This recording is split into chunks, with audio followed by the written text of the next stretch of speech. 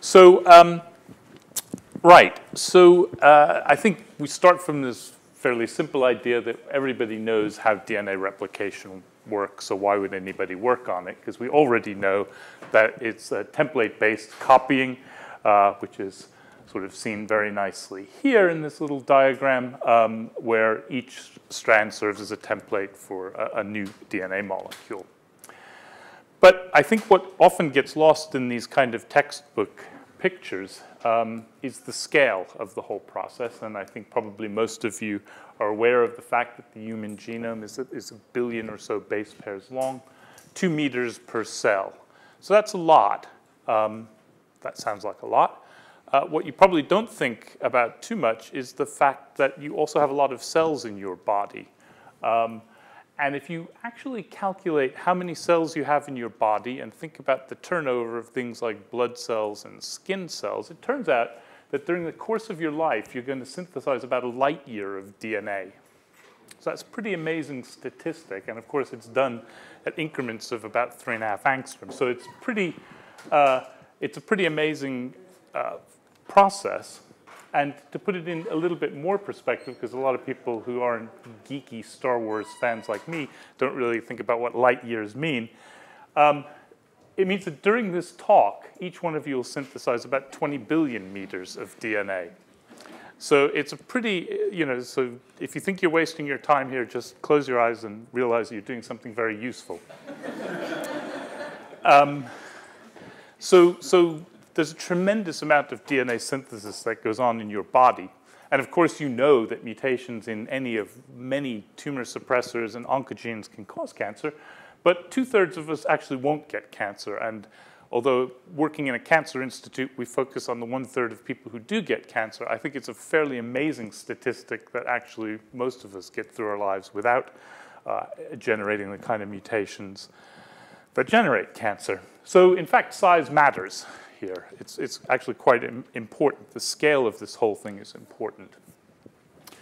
And of course, as I kind of just mentioned, replication has a really central role in cancer biology, really in 2 different areas. One is in oncogenesis, because although 2/3 of us don't get cancer, 1/3 of people do.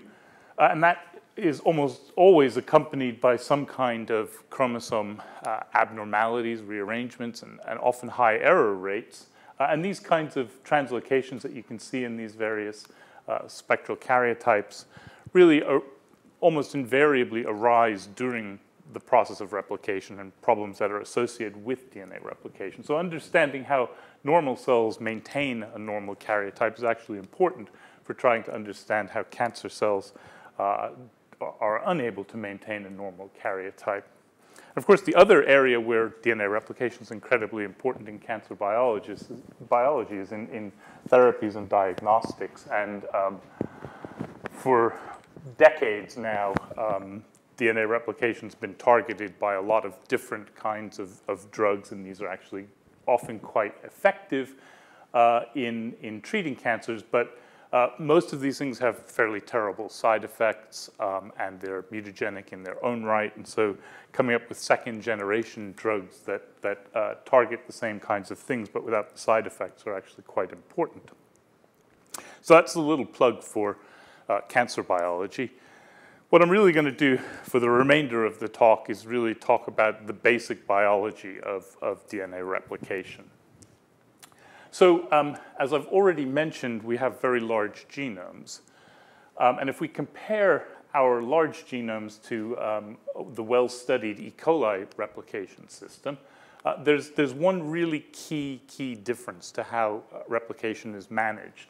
So in E. coli, the genome is contained on a single chromosome. It's a big circular chromosome. And replication happens from a single replication origin.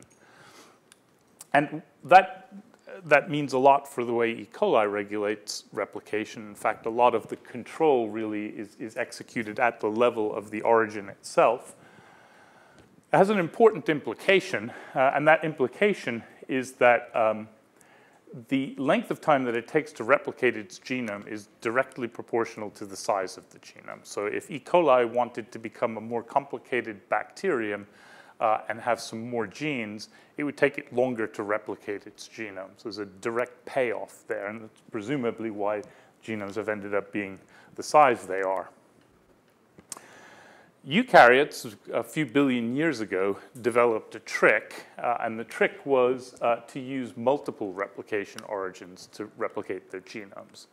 And that has a really important consequence, which is that the length of S phase is now no longer proportional to the size of the genome. So you can have massive genomes. As long as you have enough replication origins, you can still have a relatively short S phase. And one of my favorite examples is early Drosophila embryos, where replication of the whole genome happens in about 2 or 3 minutes. And the reason for that is that the origins are spaced about 3 kilobases apart. They all fire at the beginning of S phase, and so the whole genome gets replicated incredibly quickly.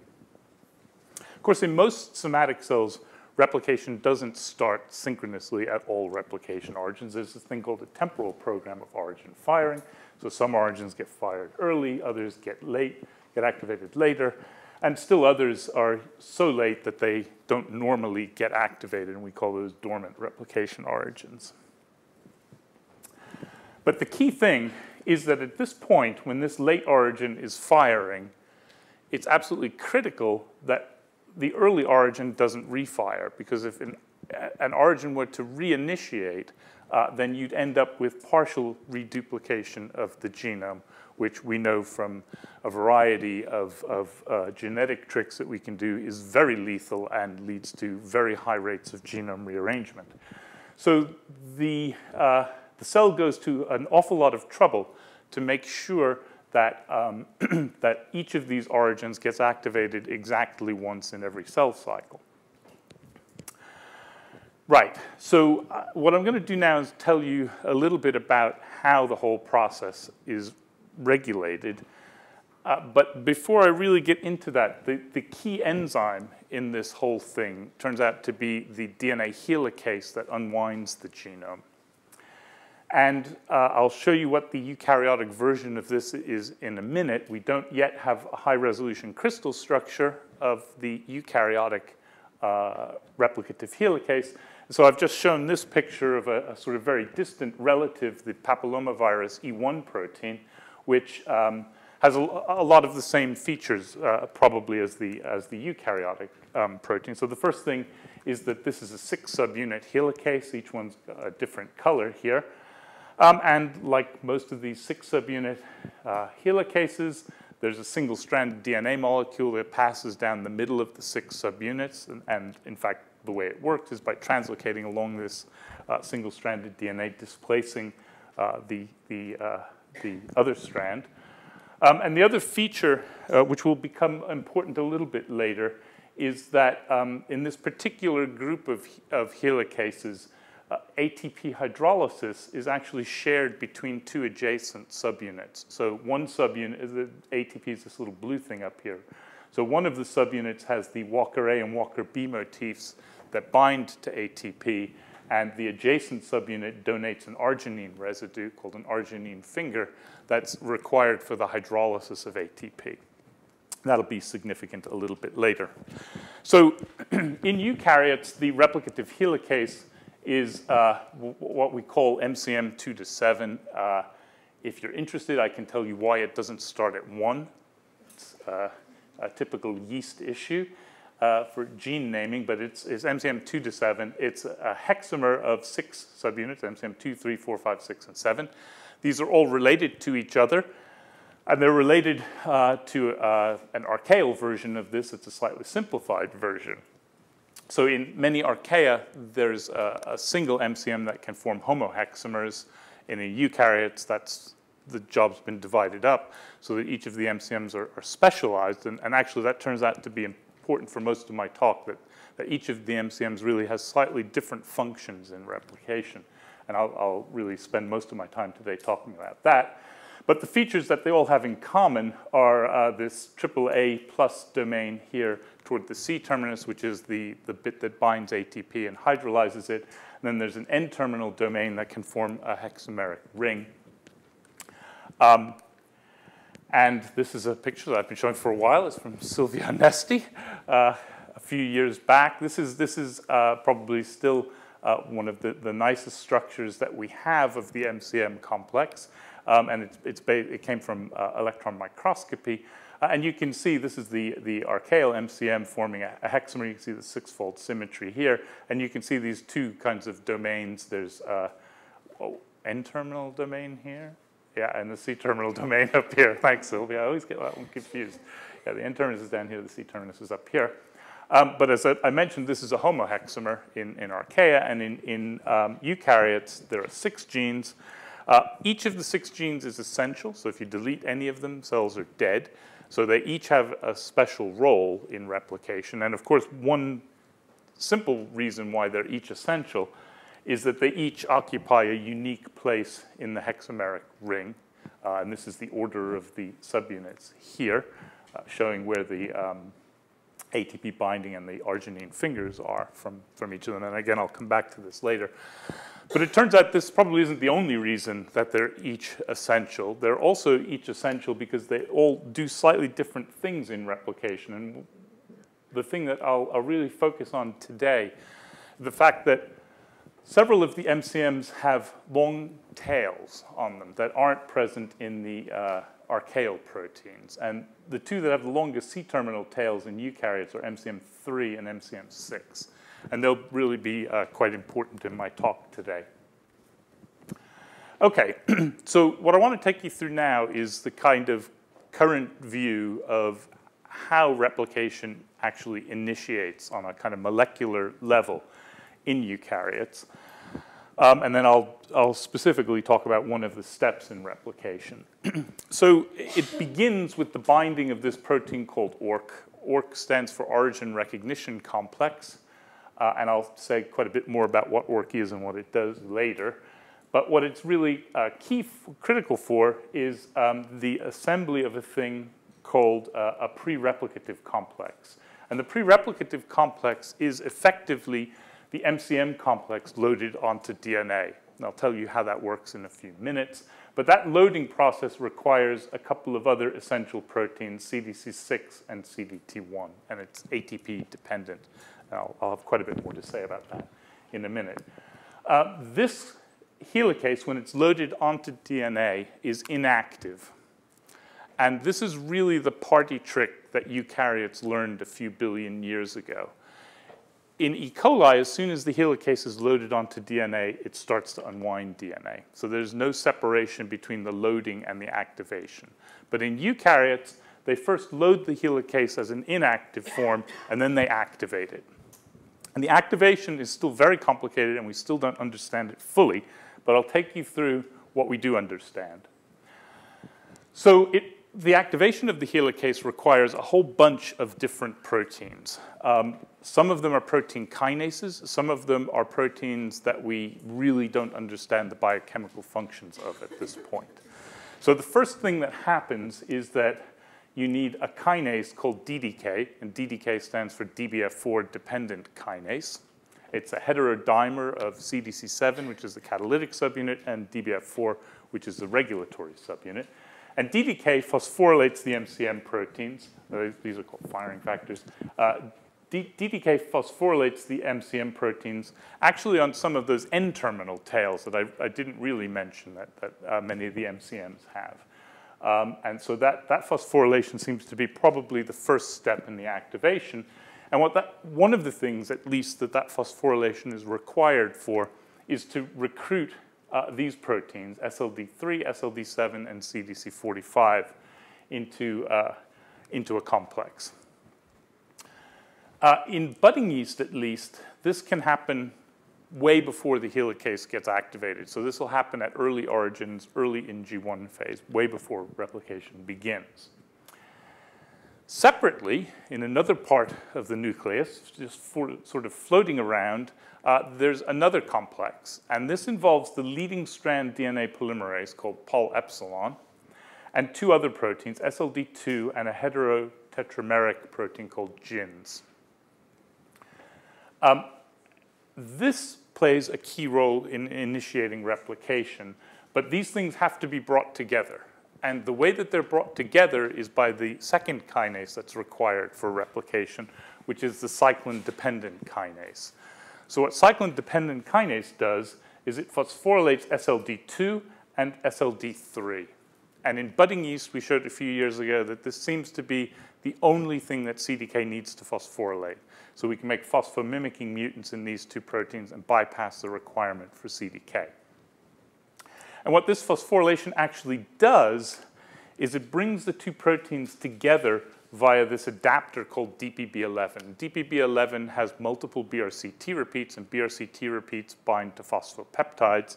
And what you end up doing is pulling this complex into the whole thing via SLD2 and SLD3 interaction. It's already at a point here where it's pretty impossible for anyone to really draw this out. So I hope nobody's trying to draw this out in the audience. And we have no evidence that this is any kind of a stable intermediate of any kind. But then there's the magic step that somehow leads to triggering the helicase to become activated. And we know that the helicase, when it's activated, translocates along the leading strand template. So it's bound around single-stranded DNA. And so one of the things that has to happen during all of this, which I haven't really mentioned because I'm going to come back to it, is that in this inactive form, the MCMs are bound around double-stranded DNA. And so there's a transition that has to happen where the helicase has to somehow reopen, extrude one of the strands, and become bound around the correct strand of DNA. And I'll say a little bit more about that. Then after replication, you end up going back to this ORC-bound structure. And as far as we know, ORC is bound throughout the whole cell cycle. Now, I mentioned that this can really only has to be limited to once per cell cycle, and that's done through the action of the cyclin-dependent kinase, because in addition to having this role in promoting initiation, it has a second role in preventing the licensing step. So as soon as CDKs become activated and trigger replication, at the same time, they're preventing the reassembly of a pre-RC at the origin that's just fired. And that's how you get once per cell cycle replication. So I quite like this quote. It's been hijacked by synthetic biology, but I think it really applies very much to biochemistry, which came from Richard Feynman. It was apparently on his whiteboard for many years. And what I cannot build, I cannot understand. And that's sort of a credo for biochemists, is to try and build things from the ground up so that we can really understand how they work. And of course, what we need to do that comes from another set of famous people, Arthur Kornberg, Ephraim Racker via Arthur Kornberg. And the idea here is don't waste clean thinking on dirty enzymes. So it's been our approach now to really try and rebuild replication from the ground up with purified proteins and purified DNA. And the basic assay that you'll see a lot today is a simple one.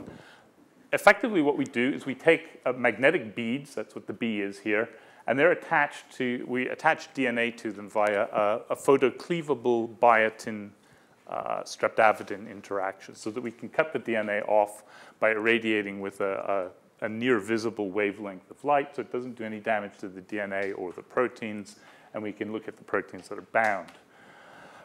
And this slide just shows two of the kind of key sort of reactions that we do a lot. So the first is if we take ORC, CDC6, CDT1, MCM proteins, and we put them all together in the presence of ATP, what we end up with is ORC and MCMs bound to DNA.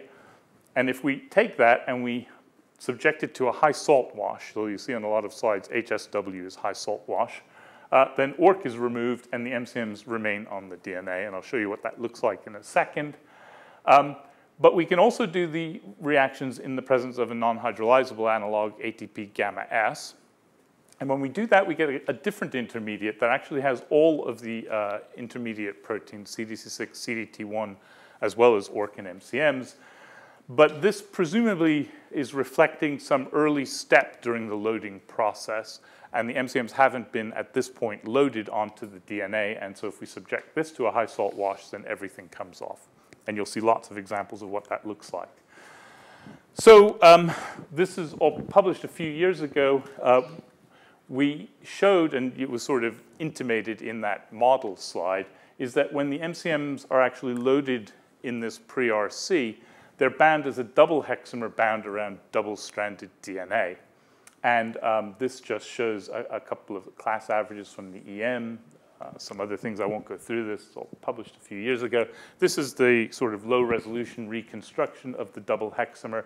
So the double hexamer is held together by these two N-terminal domains that I showed you at the very beginning that the MCMs have. So this is the orientation of them. And of course, one of the features is they have this channel that passes through the middle of it. And by a variety of approaches, we've argued that this is actually bound around duplex DNA. So first is, you can see this rotary shadowing of the MCM complex, and you can see the DNA passing along the long axis of the DNA.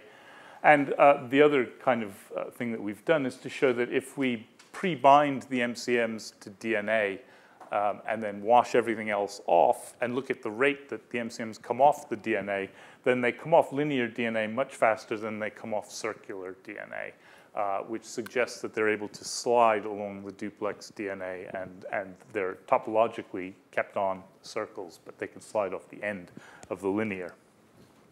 So that's led to this idea that the MCM double hexamer is bound around double-stranded DNA. And so we're pretty confident that that's what we've made in vitro.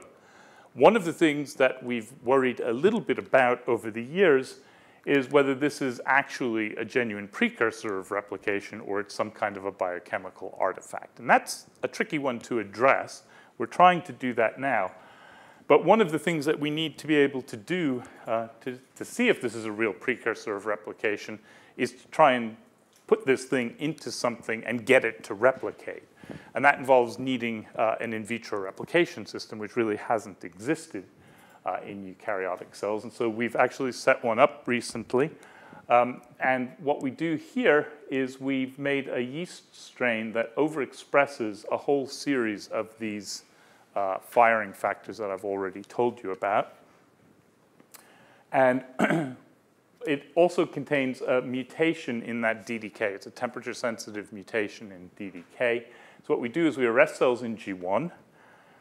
Then we induce the expression of all of these things. And then we release them from this alpha factor arrest at the restrictive temperature. So they leave G1 and they enter an S phase-like state with high levels of all these firing factors, but they can't really initiate replication because they don't have the DDK that they require. And, and that's what we effectively make the extract from. And so the idea here is that we take our DNA, either coupled to beads or not coupled to beads, and we assemble the pre-RC onto that with purified proteins. We can then take that complex and phosphorylate it in vitro with purified DDK. And the DDK, I knew this wasn't going to show up. Sorry about this. I realized this last night when I was looking at this. You can't really see it, but this is the purified DDK.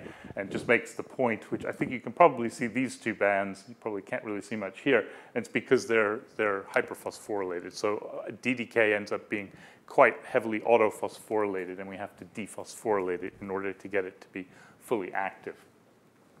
But the idea is that we take that DDK and we phosphorylate the MCMs on DNA, and we then put that into the S-phase extract. So we're not putting the DDK into the extract, we're just putting the MCMs into the extract.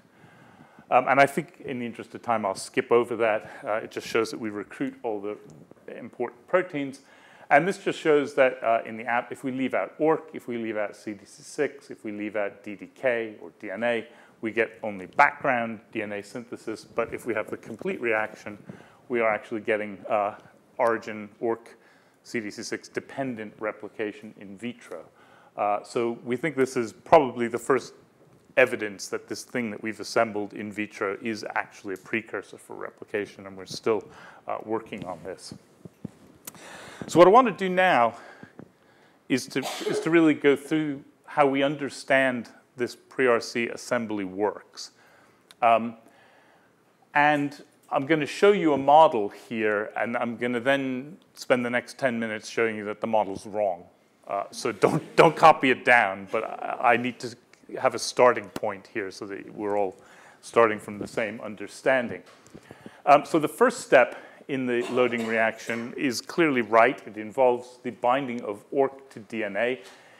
And at the same time ORC binds to DNA, it also binds to ATP. In budding yeast, it actually needs ATP in order to bind DNA. In other species, it doesn't need ATP to bind DNA, but they all, ORC from all species seems to be able to bind ATP. And ORC is an interesting protein. It's a 6-subunit protein, and 5 of the subunits are members of this AAA plus family of ATPases, which is sort of similar to the MCMs. They all seem to have had some common ancestor at some point back in the distant past. And then there's a 6th subunit that's generated a lot of interest called ORC6, which is completely unrelated to the other ORC subunits and unrelated to pretty much everything else. It's just a sort of, I don't know, orphan protein, but it's essential for viability. So the next thing that happens is that CDC6 gets recruited to the complex. And this is also pretty well established, and it's pretty clear that in order for CDC6 to be recruited, it needs to be able to bind ATP. And like the 5 ORC subunits here, CDC6 is also a AAA plus ATPase. So this bit's pretty well established. What happens next is based on work that's been done in yeast extracts. And it's been argued that the next thing that happens is that the MCMs get recruited to this complex via an interaction between CDT1 and ORC6. Now, in budding yeast, CDT1 is pretty stably bound to the MCM complex off DNA, so you could see how this might work in recruitment. And it's also been argued that the 2 hexamers get recruited by 2 different CDT1 binding sites in ORC6. There's then a kind of a magic step that involves ATP hydrolysis that leads to then the loading of the MCMs onto the DNA. So we've sort of started from this and decided to try and really try and understand this a bit better with purified proteins. And so the first thing that we needed to do, so I should say in the first paper that we published a few years ago, we showed that the recruitment, that this recruitment here, which we call recruitment, requires ORC and CDC6. So that was pretty clear. But at the time, we didn't look at what the requirement for CDT1 because we purified it as a part of the MCM complex. So the first thing we needed to do was to make CDT1 less MCM 2-7. So we expressed the 6 MCM subunits on their own in yeast, purified them in a strain where the endogenous CDT1 had a tag on it. We could remove it by depleting it from the purified protein. I think the depletion's just shown here. We get rid of CDT1 completely. The MCM complex forms a nice hexamer on its own. And we can take then the purified MCM complex from yeast and make some CDT1 and E. coli. We can mix them together, regenerate a CDT1 complex, and that complex is functional for loading. So you'll see a lot of experiments that look a bit like this: ATP, ATP gamma S, minus and plus high salt wash. So the loaded MCMs are the stuff that happen in ATP after a high salt wash. So that's these MCMs here, which you don't see in ATP gamma S. And this bit here in ATP gamma S in a low salt wash is what we would call the recruited MCM complex. Okay, so now we can ask what all the different components are doing, what they're actually required for. So this is an experiment where we're just looking at the recruitment. So it's ATP gamma S and low salt. And we're just asking which proteins, if we leave out individual proteins, what gets recruited. So the first thing to note is that if we don't have ORC, we get nothing. So everything requires ORC. If we don't have CDC6, but we do have ORC, then ORC gets recruited, but then nothing else gets recruited. So this is basically what we'd previously shown. All of the recruitment of MCMs and CDT1 requires ORC and CDC6. The first surprise in this experiment, though, is here. So in this lane, we have ORC, we have CDC6, and we have CDT1. And we see ORC gets recruited. We see CDC6 gets recruited. This is ORC dependent because it doesn't happen over here. But we don't see any CDT1. So this putative interaction between CDT1 and ORC6 is not happening in this system. What was even more surprising was that if we left out CDT1, we got recruitment of the MCM proteins to ORC-CDC6 in the absence of CDT1. So the MCMs are somehow being recruited by something more direct than via CDT1. And in fact, we only see CDT1 if we have the MCM proteins present. So CDT1 recruitment requires the MCMs and not the other way around. Now, you'll notice that there's more MCM2 in the presence of CDT1 than the absence, and I'll come back to that a little bit later. So the first thing we wanted to do after seeing this, seeing that the MCMs were recruited, yes? Not loading. So this is low salt ATP gamma S. So the loading absolutely requires CDT1, I should say. So the fact that the MCMs were being recruited in the absence of CDT1 made us think that one or more of the MCMs must somehow being recruited. And so what we did next was to take each of the individual MCMs expressed in E. coli and ask whether they could get recruited. So in each one of these things is 3 lanes. M just stands for the input MCM, and then PD stands for pull down. So this is DNA with ORC, either without or with CDC6. And I think for some of them it's quite clear. So for example, if you look at MCM6, this is MCM6 up here, and there's absolutely no MCM6 being pulled down, either the absence or the presence of CDC6. And if you go through, you see that that's true for each of the individual MCMs. Unfortunately, the one exception to that is the one that happens to run almost at the same, I should have said that this band here is ORC1, which we see in the recruitment, so we use that as a kind of internal loading control. The one protein that was slightly complicated is MCM3, which happens to be at a molecular weight that's quite close to ORC1, but I think you can probably see that that's a doublet there. In fact, if I blow it up, you can see it even better. So this is MCM3 by immunoblot. So it's being recruited to ORC in the absence of the other 5 MCM proteins. So MCM3 by itself can be recruited in a CDC6 dependent way. And that's just shown here as well. This is just an experiment where we're looking at MCM3 recruitment. But what this experiment also shows is that we've assembled a variety of different MCM subcomplexes, and the really important one is this one here. So this is MCM 2 to 7 lacking MCM3. So it has the other 5 MCMs, but it doesn't have MCM3. And we see absolutely no recruitment in this case. So it seems that MCM3 is the key subunit for getting the MCMs recruited to ORC-CDC6. And as I mentioned at the very beginning, MCM3 is one of those MCMs that has a long C-terminal tail. We were interested in whether that had anything to do with it. And so we did a variety of things, but I'll just show a couple of the sort of preliminary things that made us realize that the C-terminus was critical.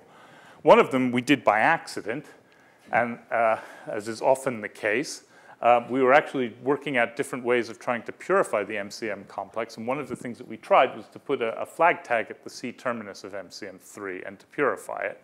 And we purified it. It was a beautiful heptameric complex with CDT1. It had everything it needed to do, but this is what it did in a recruitment assay. It was completely and totally dead. So just putting a tag on the C-terminus completely killed its function, which was the first thing that led us to thinking about the C-terminus.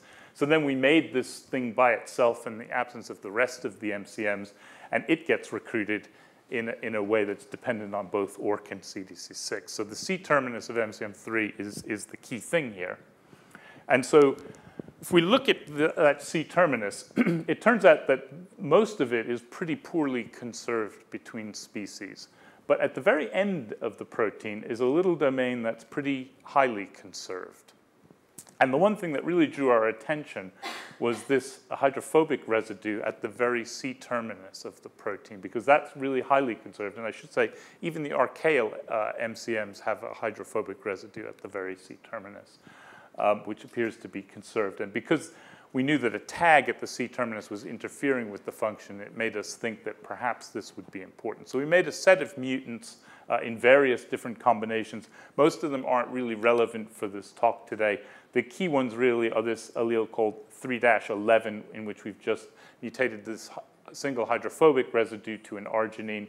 We've also, this one, -12, is another conserved hydrophobic residue that we mutated to arginine, and then 13 is a double mutant. So those are the key ones to keep in mind. We took each one of those proteins and assembled them into MCM CDT1 complexes and purified them. They all make nice heptameric complexes. These are just the peak fractions from gel filtration at the 670 marker. So they all make nice complexes. And then we could take each of these complexes and ask what they did in a recruitment assay. And really the key things are shown here. So just first of all, to orient you, in ATP gamma S, this is the recruitment of the wild type complex. So all 6 MCMs get recruited, and this ORC1 band is present in all of the lanes. If we delete the C-terminus of MCM3, then we completely lose the recruitment. So the only thing that's left is ORC1. And similarly, if we look at any one of those 3 mutants, either of the single point mutations or the double point mutant, we completely lose recruitment. I want to stress in this experiment, what we're doing is we have the total complete set of proteins. So there's all 6 MCMs, CDT1, ORC, and CDC6, but we're getting no recruitment. So I think this is really the strongest evidence that CDT1 can't recruit the MCM proteins to DNA. That it really is all down to MCM3 and the C-terminus of MCM3. And then I guess not surprisingly, if we look in the presence of ATP in the high salt wash, this is the wild type complex being loaded, the C-terminal mutant can't load, and similarly, this single point mutation just in that very last amino acid is completely dead. I think I'll skip over this. This just shows that if we do the same experiment just with the individual MCM3, we get the same result. So does this actually fit with anything in vivo? So what we can do is we can go back and ask whether any of these mutants can complement the loss of MCM3 function in vivo. And to do that, we use a temperature-sensitive Degron mutant that we set up a number of years ago. So this strain, it's just got a cassette at the N-terminus of the wild-type protein. So at 25 degrees, it grows. At 37 degrees, it grows poorly. It grows a little bit, this particular one, but it doesn't grow very well. And if we put the wild-type MCM3 back into that, then we suppress the growth defect. But if we put any one of these point mutants back in, we don't see any suppression of the growth defect. So these are all non-functional proteins in vivo. What's kind of interesting is if we look at when these things are being expressed, but at the permissive temperature, you can see that the Degron's actually viable, but when we overexpress these proteins, it's lethal. So they're actually having a dominant negative effect on growth. So this argues that the initial interaction between the MCM complex and ORC-CDC6 is happening via the C-terminus of MCM3 and not via CDT1 ORC6 interaction. But it's still possible that the first hexamer is being recruited via MCM3, but the second hexamer is being recruited by a different mechanism that might involve CDT1 and ORC6. So we probably haven't fully addressed this issue yet, but I'll just show you one experiment where we've made 2 different complexes that both have wild-type MCM2, 4, 5, 6, and 7. And we've got MCM3 either with a flag tag at the N-terminus now, not the C-terminus, shown here, so that's functional, or an MBP tag at the N-terminus. And both of these are functional. They can both be loaded and recruited pretty normally. And so what we did next was to take this MBP fusion and engineer that MCM3-11 mutant, so the non-functional mutant, into that. And we can then mix these things together in different ratios. And if you only need MCM3 for the recruitment of the first hexamer, then you'd imagine that the presence of the wild-type hexamer would fulfill that function, and then you'd be able to recruit the mutant MCM3 via this second mechanism, which I'm postulating. And the answer is that no matter what we do, in lots of different combinations, we never see anything above background levels of recruitment of the MBP fusion. We still have other experiments and controls to do with this. It's not a perfect experiment yet, but we think this really is arguing that both of the hexamers probably need to interact. The MCM3 from both hexamers needs to interact with ORC-CDC6, which has some interesting implications for how many ORC-CDC6s there might be in the loading complex. Okay, so everything I've told you so far suggests that the very first thing that happens when the MCMs get recruited is that MCM3 interacts with ORC-CDC6. All of the available evidence, which isn't a whole lot, has suggested, people have made models that the hydrolysis of ATP is something that happens very late in the loading process. So if that were true, then you'd probably guess that if we just use MCM3 by itself without anything else, and we look at the recruitment to ORC-CDC6, that the recruitment would be very similar in ATP gamma S and ATP, because if ATP hydrolysis isn't happening, then the two things should behave pretty similarly. But in fact, that's not the case. What we see is very striking, you can see it by both silver staining and immunoblotting, is that we get much more recruitment in ATP gamma S than we see in ATP. And this was sort of the first clue that there was something interesting going on here and that the binding of MCM3 might be doing something to ORC and CDC6. Specifically, it might be triggering ATP hydrolysis. And it turns out that's exactly what happens. So I'll take you through this slide in a little bit of detail. So we're just measuring ATPase activity here in the presence of an excess of DNA.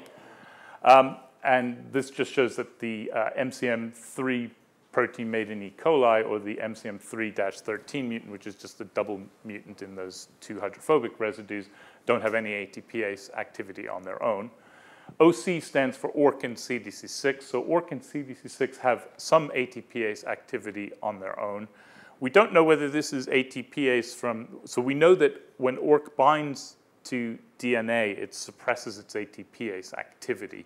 We've tried to do this in the presence of an excess of DNA to get as much ORC bound to the DNA as possible, but we don't know whether this residual ATPase is due to free ORC that's not bound to ATP or to, that's not bound to DNA, or to some residual basal level of ATPase activity in the ORC-CDC6 complex. But regardless, what you can see is that when we add the wild-type MCM3, we get a big spike in ATPase activity, and we don't see that with the mutant protein.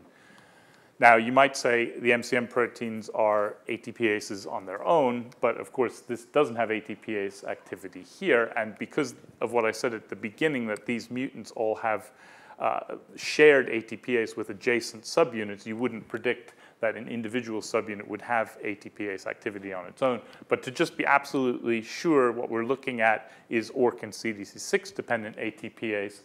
We took that little C-terminal fragment from MCM3 that was sufficient to get recruited, and it turns out that that's also sufficient to stimulate the ATPase of ORC and CDC6. So this really says the ATPase is coming from ORC and or CDC6. So that now gives us a completely different way of thinking about this. So what we're thinking is going on here is that ORC and CDC6 bind to DNA. That's sufficient to recruit MCM3, but that then triggers ATP hydrolysis, and the ATP hydrolysis is coupled to the release of MCM3. So we have continued cycles of this happening. I should point out that these reactions contain about two picomoles of ORC and CDC6. But we're getting about 150 or so picomoles of ATP hydrolysis by adding MCM3. So it's not just a single round of ATP hydrolysis that's happening, but there must be multiple cycles of MCM3 binding, hydrolysis, and release. And so we think that what this then is reflected in is a steady state lower level of MCM3 being recruited in the presence of ATP. And of course, if you put ATP gamma S in, then you block this ATP hydrolysis step and you freeze everything in this recruited complex. Okay, so this could explain a lot of stuff. It could explain why other labs have thought that CDT1 might be required for recruitment, which I'm going to come back to in a minute. But I wanted to just go back to one of the first things I showed you, which is that in the presence of CDT1, we get more MCM2 recruited, but we don't get more MCM7 recruited. So we wanted to look at that in a little bit more detail, and so we took our complex plus and minus CDT1, and we looked at which subunits get recruited in the presence of CDT1 and which in the absence of CDT1. And that is shown here. So we've done this with both silver staining and immunoblotting. And I think what you can see is that if you have CDT1 present, you see very nice recruitment of MCM6 that's completely lost in the absence of CDT1. You can go down the line, you can see that the same thing's true for MCM2. So MCM2 is completely absent in the absence of CDT1. And it's a little less clear because it's a slightly fuzzy band here, but MCM4 is also lost. However, MCM3 is recruited efficiently in the absence of CDT1, as is MCM5 and MCM7. And that's effectively exactly what you see by immunoblotting as well. So what on earth does that mean? Well, if you go back to look at the order of the MCMs in the ring, it makes a lot of sense, because the ones that get recruited are MCM3, 5, and 7. So MCM3 is being recruited by itself and presumably bringing along 7 and 5 because it's its nearest neighbors. However, what this implies is that when the MCM complex gets recruited to ORC-CDC6 in the absence of CDT1, the complex becomes destabilized, and these three subunits get specifically lost. Okay, so that suggests that CDT1 is doing something to the complex, to the MCM complex. We still don't really know what this is doing, but we know a little bit about how CDT1 interacts with the MCM complex. So firstly, it turns out there's a single CDT1 associated with MCM, the MCM hexamer, and this is just one experiment that shows that. What we've done here is to take the MCM hexamer and mix two different versions of CDT1, either a his-tagged or a flag-tagged version, together in different ratios. So we can have quite a lot of the flag-tagged CDT1, for example, here. But when we pull out the his-tagged CDT1, we never see any flag-tagged CDT1.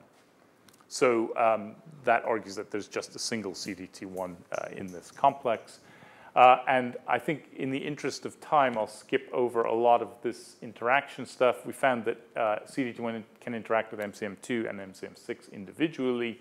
And similarly to the MCM3 story, it turns out that the strongest interaction between CDT1 and MCM6 is via this C-terminal tail. And I'll just show you this one experiment here, just showing that we can almost stoichiometrically pull down CDT1 with a C-terminal MBP fusion. So there's a very tight interaction between the MCM6 tail and CDT1.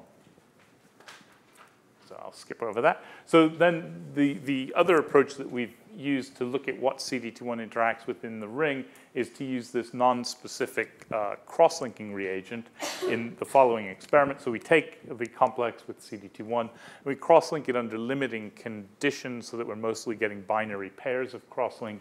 We denature that with SDS and pull out the flag-tagged CDT1 and ask what proteins are associated with that flag-tagged CDT1.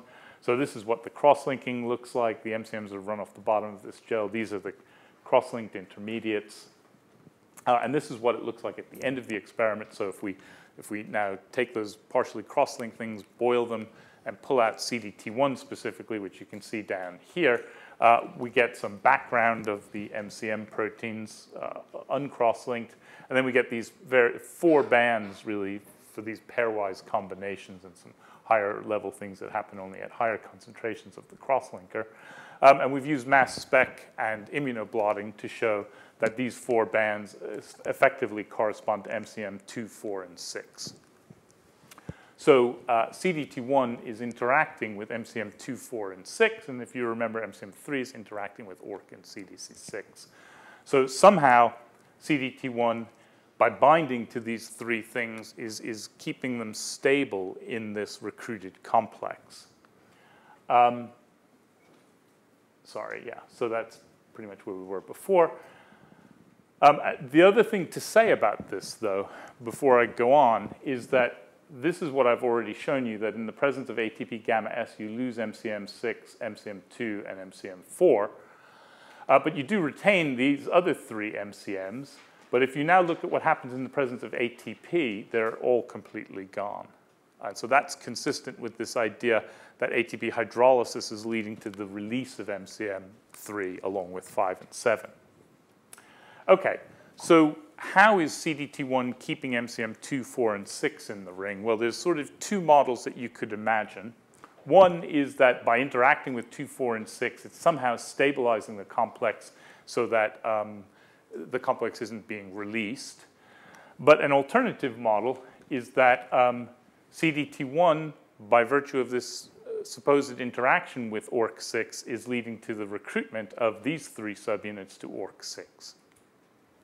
So if this were true, then you'd predict that ORC6 would also be required for MCM2, 4, and 6 recruitment. And so we tested that by making a version of ORC that lacks ORC6. So ORC6 turns out to be the only subunit that's not required for DNA binding, which is convenient. So we could make ORC without ORC6, and we can do the recruitment assay in the presence of ATP gamma S. And what you can see here is that if you go down these two lanes, the only difference in the bands is the absence of ORC6 in the ORC6 delta. So all 6 of the MCMs are recruited equally efficiently under these conditions. And that recruitment is completely dependent on the C-terminus of MCM3, because if we look in that MCM3-11, we lose that. And what's really striking is that if now we look at what happens in the presence of ATP, you can see that when you have all of the subunits, you get MCMs recruited normally. And in fact, these are loaded if we do the high salt wash, which I won't show you. But in the absence of ORC6, what happens is that all of the subunits are lost. I think I'll skip over that in the interest of time. And then finally, it turns out that ORC is a target for preventing re-replication as well. So ORC gets phosphorylated by CDKs, and as I told you at the very beginning, CDK phosphorylation, CDKs play a role in preventing inappropriate licensing. So as soon as CDKs get activated, they trigger initiation from origins that already have loaded MCMs, but they also prevent the reloading of the MCMs. And one of the ways they do it is by phosphorylating ORC. And we didn't really know how that worked, but it turns out that that's working via a very similar thing to what happens in the absence of ORC6. So what we've done here is we've taken ORC and this is unphosphorylated ORC, and this has been in vitro phosphorylated with CDK and repurified. You can see that ORC6, for example, shifts up in this because it's one of the main targets in the complex. And what this experiment basically shows, I think there's some things here. If we look at the loading of MCMs, which is the high salt resistant version in ATP, then the unphosphorylated ORC works pretty well, but the phosphorylated ORC is completely defective in loading the MCM complex. However, it seems to be completely normal for the recruitment of the MCM complex. So if we compare ATP gamma S low salt with the two forms of ORC, they're pretty much identical. However, again, if we look at what happens in ATP, what we see is that the MCMs are completely lost from the complex. So what we think this means, that's just a control, is the following. So we think that this is what's going on. So that ORC is binding to DNA as before, as is CDC6. And then what happens is that the MCM complex is being recruited not via CDT1, but via MCM3 interaction with ORC CDC6. And that's leading to a conformational change, and we know that in the case of most of these AAA plus ATPases, what happens is there's a major conformational changes that are required to bring the arginine finger in contact with the ATP binding site of the adjacent subunit. So I've drawn this as sort of a conformational change here. And we think this is pretty much the state that we see in ATP gamma S. But then one of two things can happen with ATP hydrolysis. Either you get licensing, that is, you get loading of the MCMs onto DNA, or you get what's effectively a kinetic proofreading, so that the MCMs are released from the complex, coupled to ATP hydrolysis, which presumably makes the whole thing irreversible, so that they can then have another go at trying it again.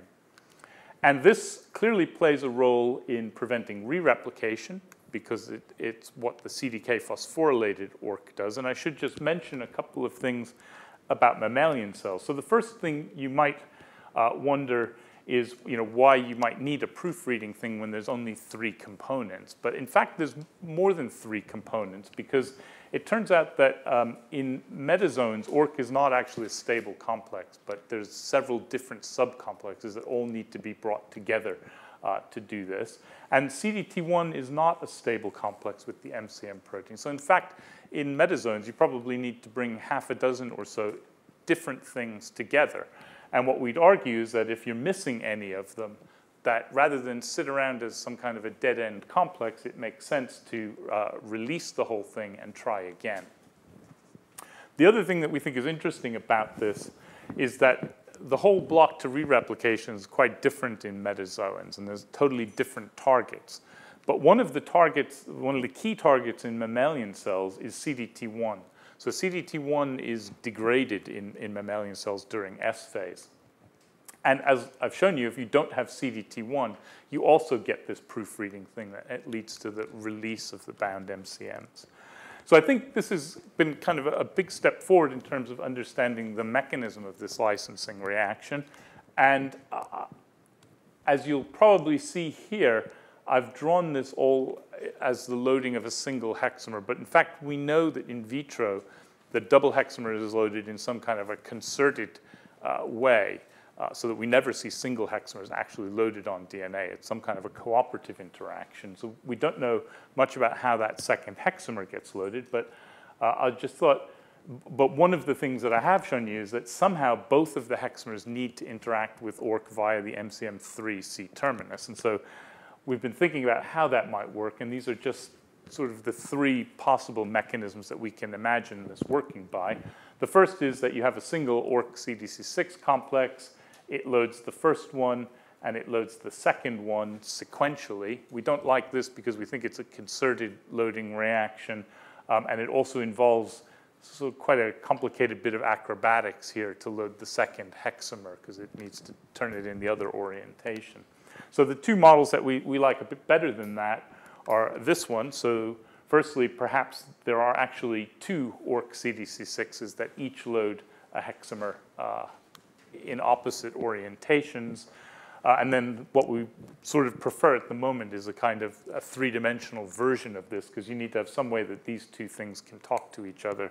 So we quite like the idea that perhaps there's some kind of a DNA loop involved with a single ORC CDC, perhaps 2 CDC6s that then load the MCMs into some kind of a loop.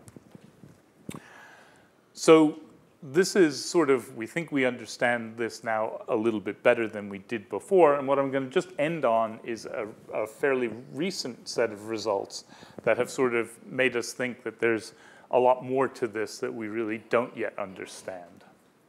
And we started these experiments really not because we were interested, not to look at loading, but we were interested in some of the downstream steps. And so we thought that if we made some mutants in some MCM ATPase subunits, that we might be able to trap an early intermediate in the melting reaction that happens downstream during the activation. But it turns out we got a slightly unexpected result from all of this. And I won't go through this in detail. What we've basically done is made about 35 different mutants in various different Walker A, Walker B, and arginine fingers in the various different MCMs, and put them all into these Degron backgrounds to ask what the phenotypes were.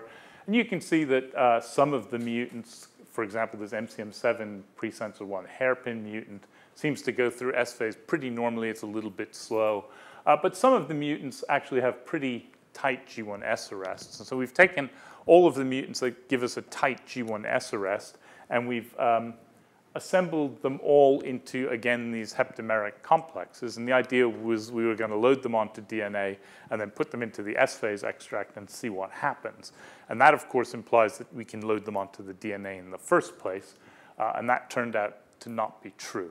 So first thing is to just say that these things all make nice heptameric complexes. They all behave perfectly well, stable complexes on gel filtration. And if we look at what these do in a recruitment assay, then it turns out that, like the wild type here, they're all perfectly fine for recruitment. They all get recruited in the presence of ATP gamma S, and they're all washed off with high salt, which is what we would expect for normal recruitment.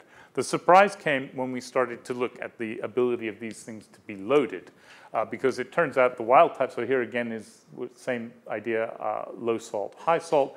Wild type gets recruited, and it gets loaded. So if we do the high salt extraction, we lose all the ORC subunits, but the MCMs remain behind. But it turns out that many of the mutants turn out to have quite severe defects in loading. And so some of them, for example, this one, really look just like we would have seen in the absence of ORC6 or CDT1. That is, they get recruited normally in ATP gamma S, but in the presence of ATP, there's no loading, and the recruited subunits all get released. And others sort of have a sort of an intermediate phenotype where they get recruited a little bit. But I sort of just put this up here to just make the point that there's still a lot more to try and understand. We really don't have any way of accommodating why we might need ATP binding or hydrolysis during the loading. So to just summarize what I've tried to tell you today, so we think that the MCM complex that we load in vitro is really a genuine precursor of replication, because we think we can activate it in vitro. And then the way that MCM 2-7 gets recruited is via MCM3, and this triggers the ATPase activity of ORC-CDC6. And we don't know which of ORC or CDC6 is really hydrolyzing ATP under these conditions. That's something we're working on. And the ATP hydrolysis is required to load the MCMs, but it also promotes the release of incomplete complexes. And we think that this kinetic proofreading mechanism also plays a role in preventing re-replication, as I've tried to argue. And finally, it turns out MCM 2-7 ATPase mutants also have defects in licensing, and that's something we are trying to understand. So all of this stuff I've told you today has been done by 3 people. Kenneth On is a PhD student who's set up the in vitro replication system and has been looking at the activation of the hexamer in vitro. Jordi has really done all of the work, the bulk of the work I told you about today, which involves this ATP hydrolysis-dependent release of the MCM complex when you don't have a complete complex. And finally, Gidon has done this work on this last thing I showed you on the MCM 2-7 ATPases. We've had a great collaboration over the years with an EM group at the ICR in London, and we've been funded by lots of different organizations, in particular Cancer Research UK and the European Research Council. And I'll stop there and take questions. Thanks.